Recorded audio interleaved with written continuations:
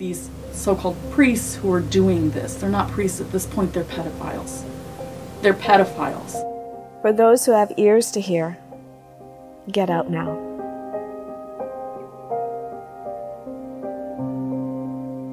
Get out now.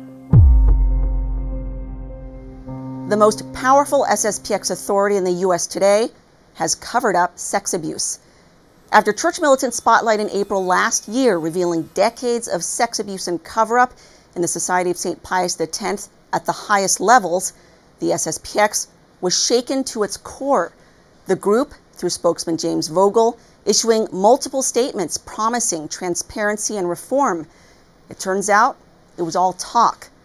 Now, victims are coming forward for the first time, revealing their ordeal with one notorious SSPX abuser and the way leadership, including the current U.S. District Superior, Father John Fullerton, failed to protect victims, instead protecting the abuser and the society.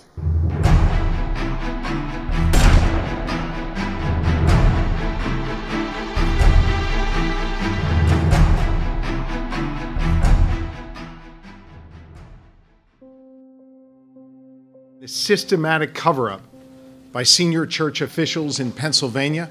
In August 2018, Pennsylvania Attorney General Josh Shapiro released his bombshell grand jury report citing 300 predator priests allegedly molesting more than 1,000 victims. Among clergy named, Father Benedict Vanderputten, once a priest of the SSPX, accused of sexual assault. While in Los Gatos, California, Vanderputten had indecent acts with a 15-year-old girl and attempted the same with another girl, age 17. Church Militant knows the identities of the victims, but has not been given permission to make them public. Another victim, however, is coming forward. I was completely devastated. It tore me up and really messed up my faith entirely.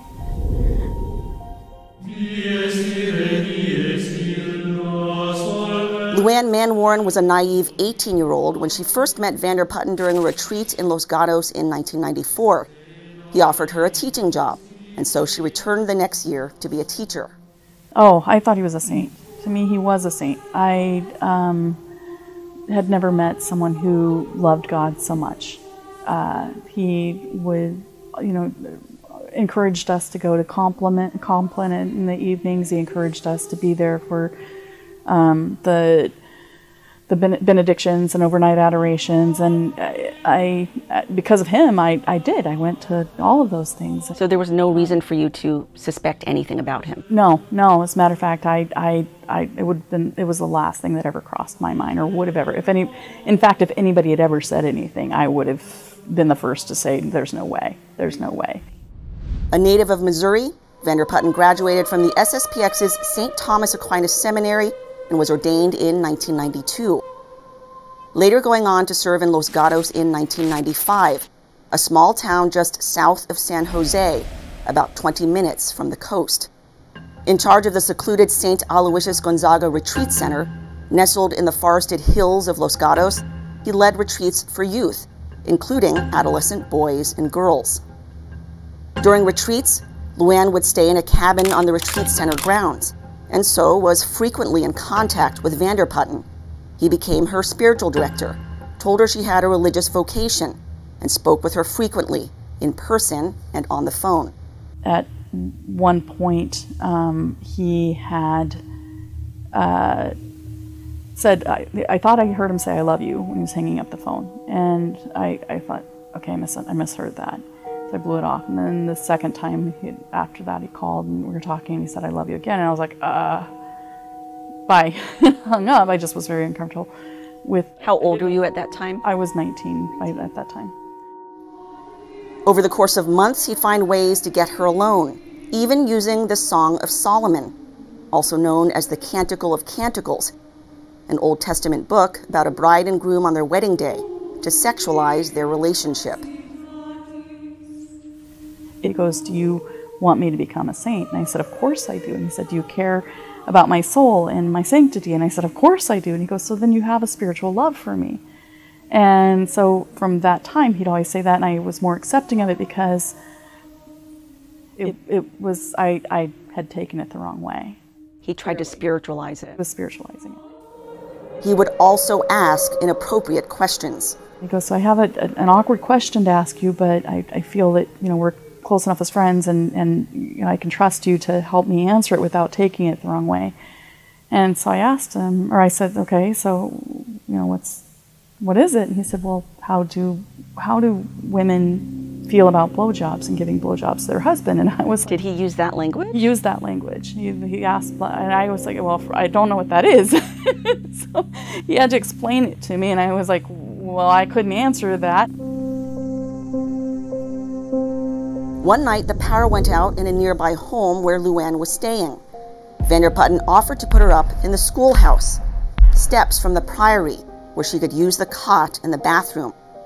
She wasn't expecting what would happen next. That night I was taking a shower, and I could have sworn I locked that door into the bathroom, but I'm in the middle of taking a shower, and the next thing I know, the shower curtain comes back, and he's standing there. And I grabbed the shower curtain, and I started to scream, and he goes, Luann, it's not at all what you're thinking. It's not at all. You're fine. It's fine. It's not a bad thing. It's God's beauty. It's God's, it's just a human body. So telling me I was overreacting. Essentially, I told him if he didn't get out, I was going to scream like louder. He played it all off as a misunderstanding, left the room, and she eventually went to the office, locking herself in and falling asleep. At some point, I wake up to the light coming on, and he was standing there in his cassock. Only the cassock was open. He was fully erect right in front of my face. So his erect penis was right in front of your face. Yeah.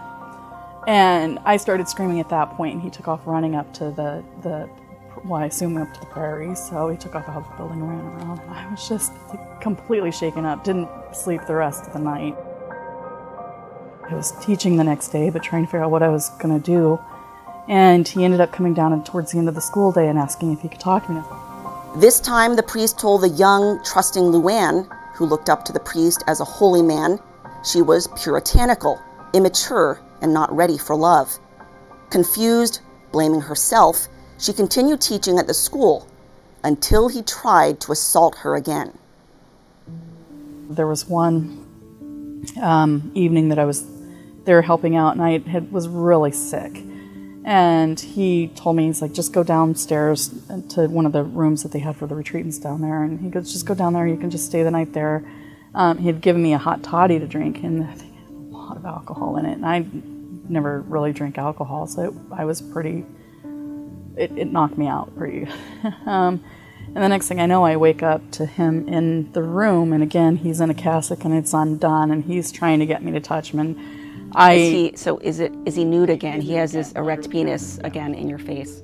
So I didn't know what to do. So at that point, I just played up the alcohol in the thing, which I didn't even drink half of it, but I was just really uncomfortable and just acted like I was out of it, and just closed my eyes and acted like I was asleep and really couldn't wake up. After this attempted assault, she reported him to Father Timothy Pfeiffer, whom she met on retreat in Connecticut, who spoke with Vanderputten and the district superior at the time, Father Peter Scott.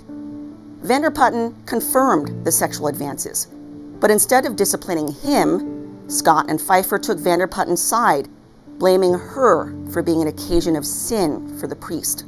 So I was essentially told that I couldn't go back to the retreat center, could no longer teach there. I could only go back. So it was you. Did anything happen to him? Nothing happened to him. No, he remained there. He continued being stationed there, running the priory and the retreat. In touch with girls and everything? Yes.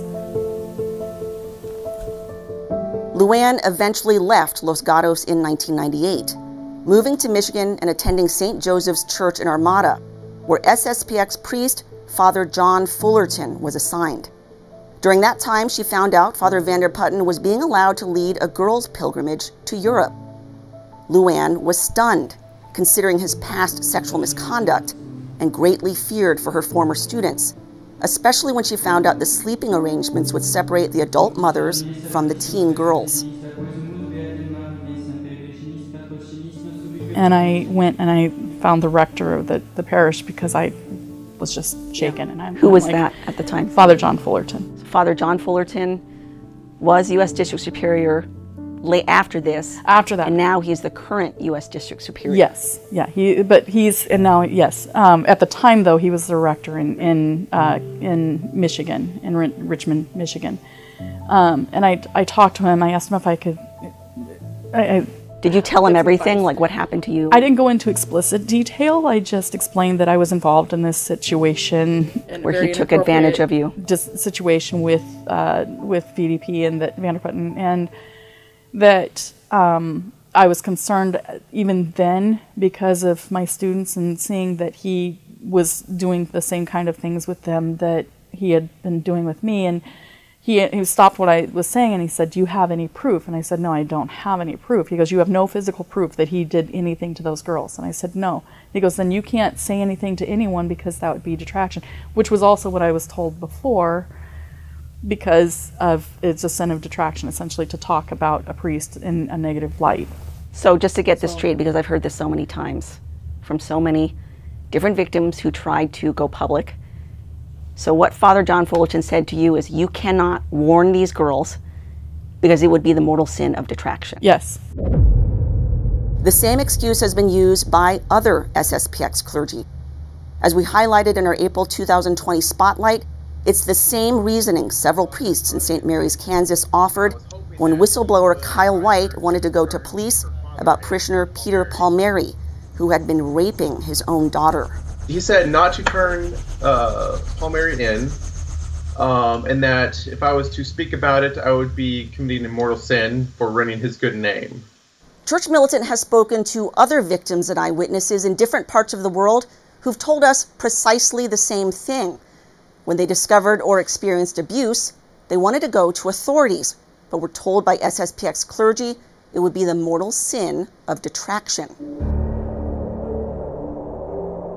And then they went on, two of them went on to be sexually assaulted by Father Vanderputten. Yeah. After Father Fullerton told you couldn't warn them. I found out later that year, I think. No, the following year, that they had been molested and one of them was raped. And a 15-year-old, she was 15 at the time, was raped. And I was angry and upset. I was angry at myself, and I was angry and upset with them because this was the second time I had tried to warn them, and it could have been prevented, and it wasn't. And so I was completely devastated. It tore me up and really messed up my faith entirely. All of it could have been prevented had the SSPX taken Luann's allegations seriously years before, and had Father Fullerton allowed her to warn others. The light of God. After these incidents, then Superior General Bishop Bernard Fillet actually gave Fullerton a promotion, sending him to Missouri and appointing him head of the entire U.S. district. I looked at the society as the answer. I mean, and that's what, we were told, essentially. They are the only remnant of the traditional faith, and essentially, they're all that's left and that are holding true. And with that happening, and with them protecting that and protecting him, and seemingly more worried about their name than protecting these girls and protecting young innocent children, it just destroyed me, honestly. My faith was out the window. Fullerton served in America for several years before being transferred to a post overseas, recently returning to the U.S. to once again take up the mantle of U.S. District Superior. My role is to take care of the priests, to make sure that we're using the priests properly. He arrived last fall after the previous scandal-ridden superior, Father Jürgen Wegner, under criminal investigation for sex abuse cover-up, transferred to Austria.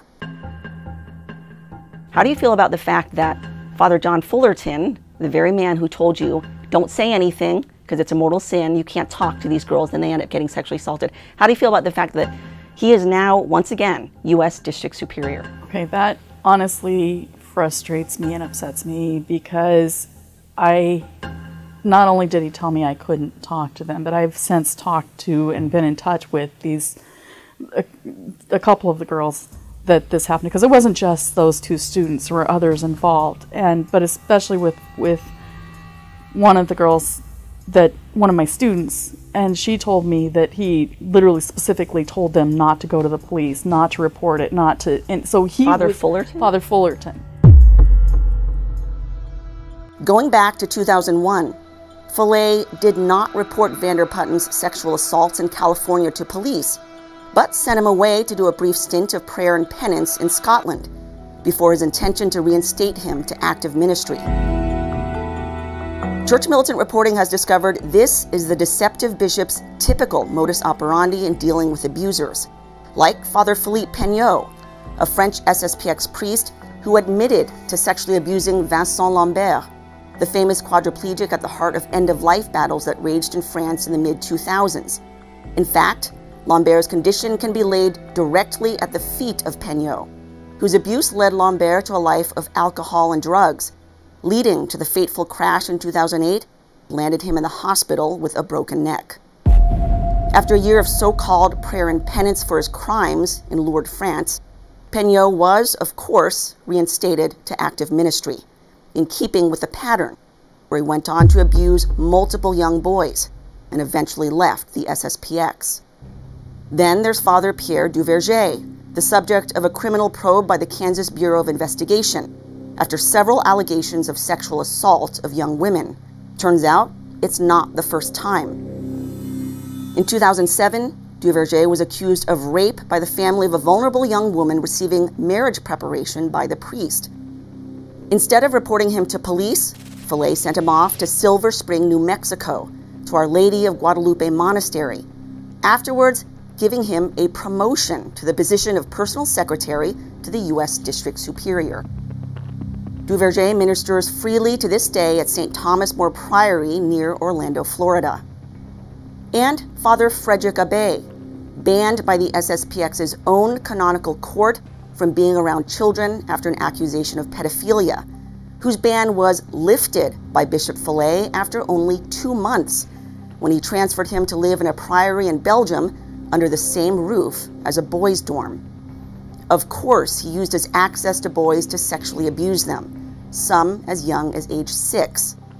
As Church Militant has covered in a previous spotlight, Abbé was eventually convicted of child sex crimes and sentenced to 5 years in prison. It was only after our report aired revealing he'd been roaming freely in Switzerland that he was apprehended last year and extradited to Belgium to serve out his sentence.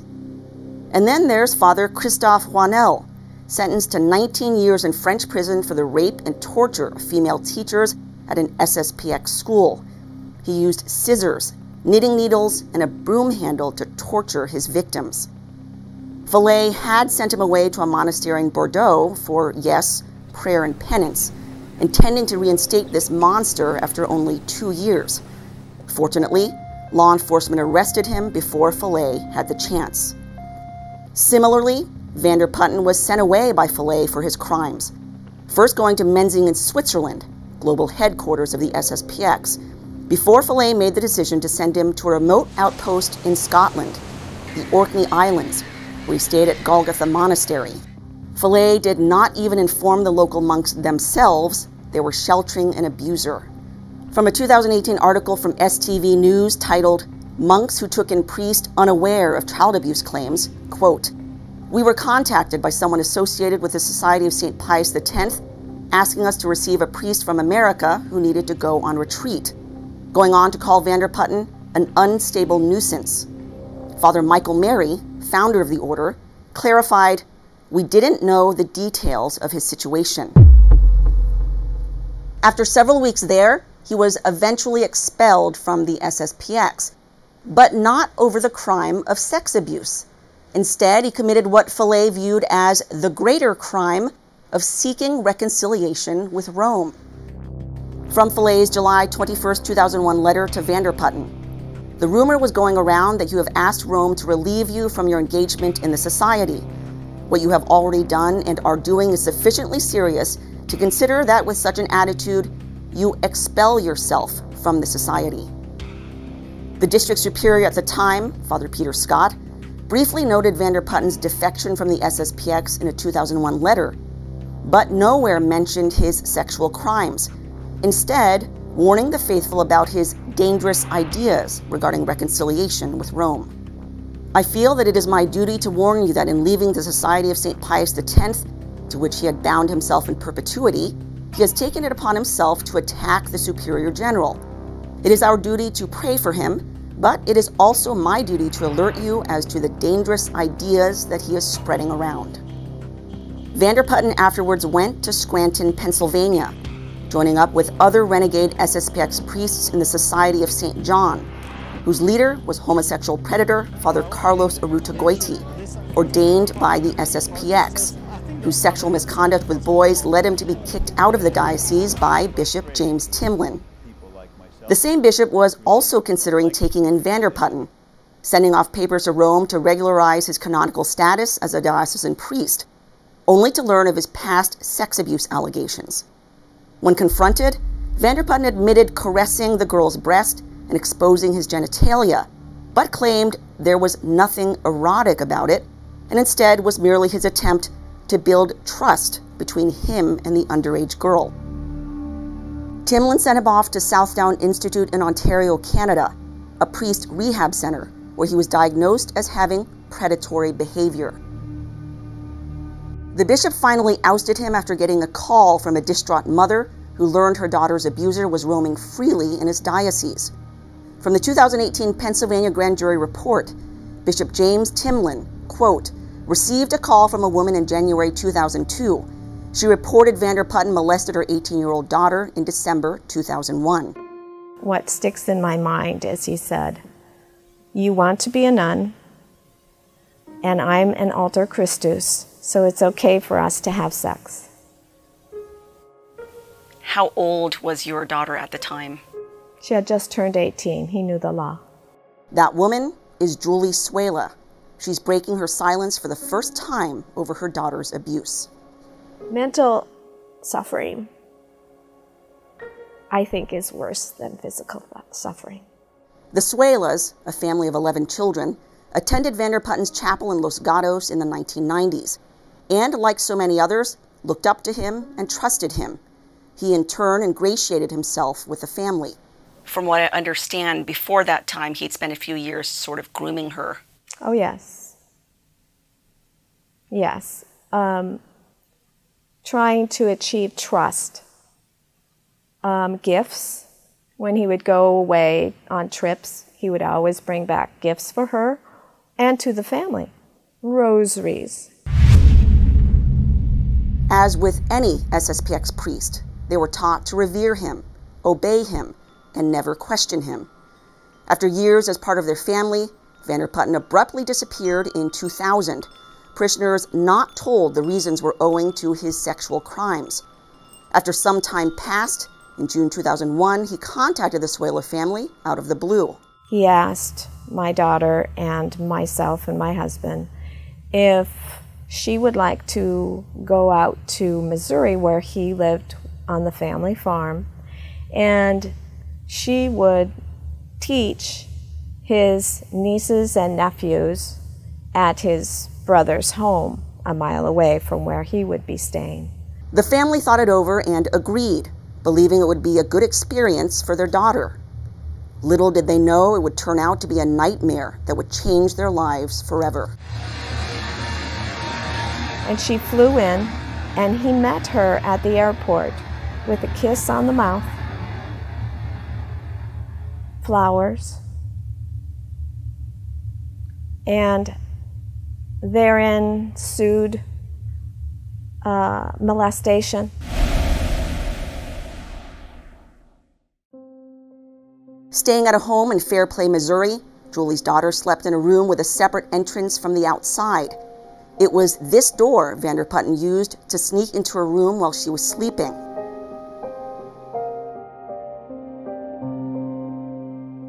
The assault didn't take place immediately, but only after 4 months of grooming. The priest, again using the Song of Solomon to sexualize their so-called love, getting her alone, hugging and kissing her, preying on her youth and vulnerability, convincing her he was in love with her. The final assault involved coming into her room at night through the side door, unclothing her and trying to penetrate her. But she stopped him and refused to allow it to continue.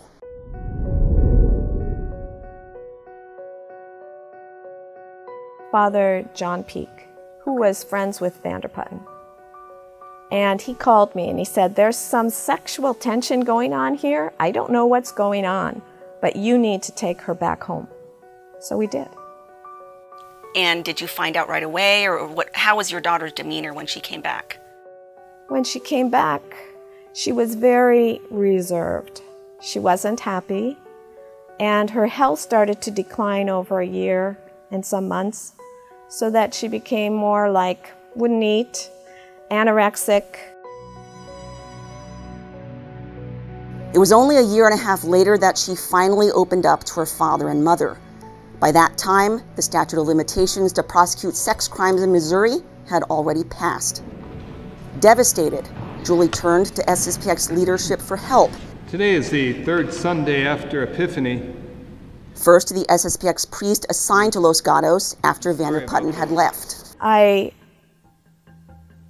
went to Father Daniel Cooper, and he said, I will not testify against a brother priest. So Father Daniel Cooper was unwilling to help you. Right. She then turned to the highest SSPX authority in the U.S. I went to Father Peter Scott, who was the district superior then. He said, I'll take care of it, but don't tell anyone, because that's a sin, a mortal sin of detraction. So the U.S. District Superior at the time, Father Peter Scott, told you not to tell anybody else about the sex abuse that Father Benedict Vanderputten had perpetrated on your daughter, saying that it would be a mortal sin of detraction. That is correct. The SSPX initially appeared to take the attitude that Vanderputten was no longer their responsibility, washing their hands clean of him, with little care as to whether this sexual predator might find other victims now that he was let loose into wider society. Some years later, Julie's family discovered Vanderputten was still acting as a priest, giving a retreat at a nearby parish, and they confronted him.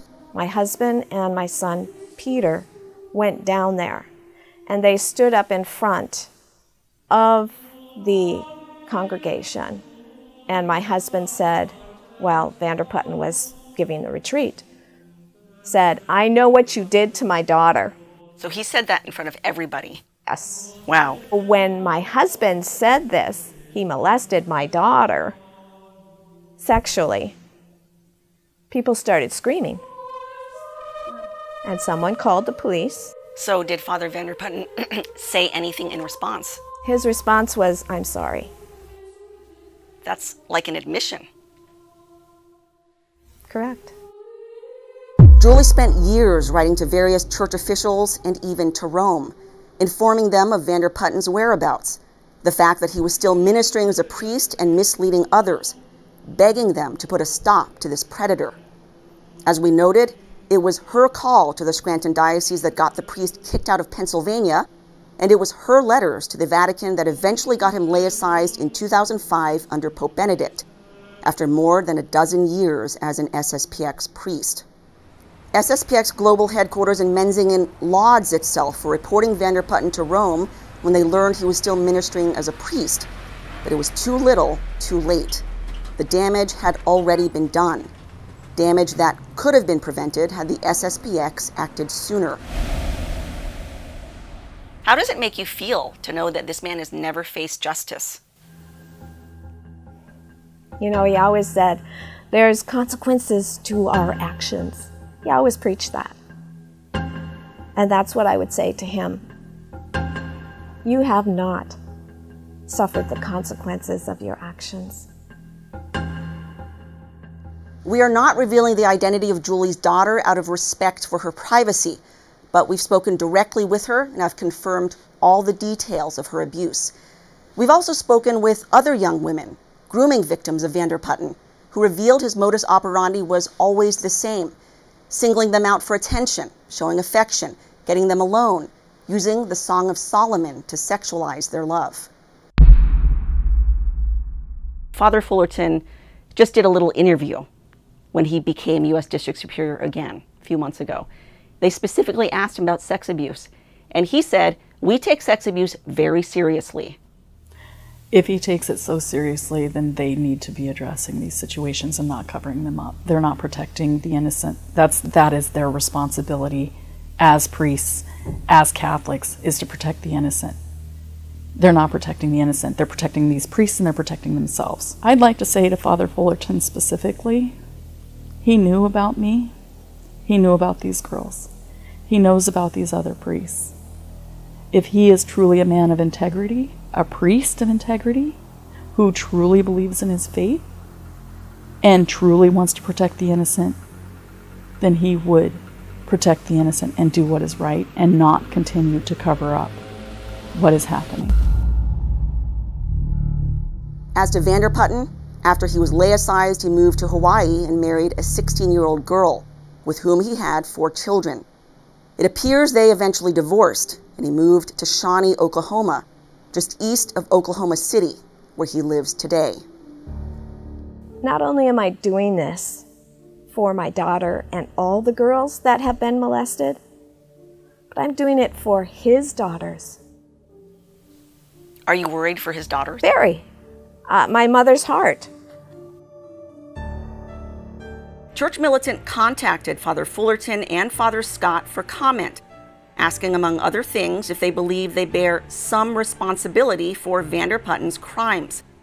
In spite of promises from spokesman James Vogel that they'd respond within 2 weeks, we received no answers from the priests, even though we gave them more than 2 weeks.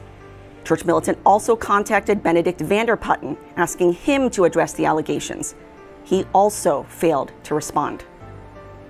As to Julie, she has strong opinions about the SSPX's blame in the matter. Absolutely, they bear responsibility, and they shirked it. They acted like it was the girl's fault. That attitude carried over to the SSPX community Julie had been a part of for 12 years.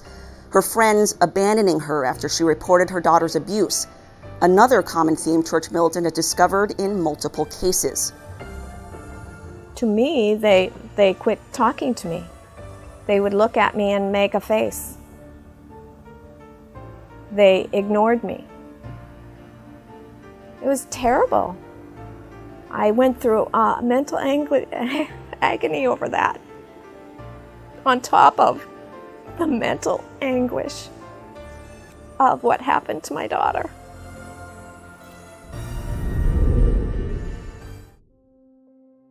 As to Julie's daughter, the effects of the betrayal linger to this day. She stopped practicing the faith, nor does she trust clergy. Oh, she does not trust a priest, ever, will never, and I don't blame her. She can't. All the way from mental anguish. Why didn't I do this? Why? Why did this develop this way? All the questions, and I suppose self-blame. And Julie's reaction to Father Fullerton back at the helm in the U.S. I feel that he washed his hands of my case long ago, and it's coming back to haunt him. He's going to have to face the music. He's not going to like it one bit.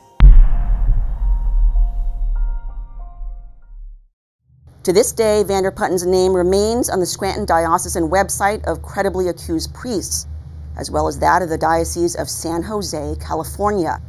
But nowhere is he listed on the SSPX website, which is scrubbed clean of his name, with no mention of him anywhere, as if he had never existed. We've got to try to stop this. We've got to protect these, because all of these kids, these young children, are having their lives destroyed, their faith destroyed because of what's happening, and it's being protected and it's allowed to continue.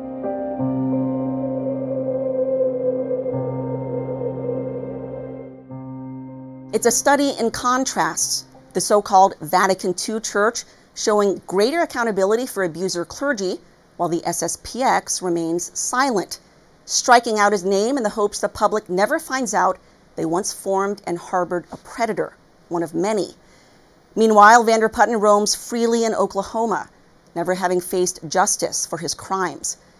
And one of his protectors, Father Fullerton, who silenced whistleblowers and victims, is now back at his post as the most powerful SSPX authority in the U.S., in charge of the many souls here who continue to blindly trust and look up to him and other clergy they believe are beyond reproach. In spite of all the talk about transparency and reform, it's clear it's back to business as usual for the SSPX. Christine Niles, Church Militant, Detroit.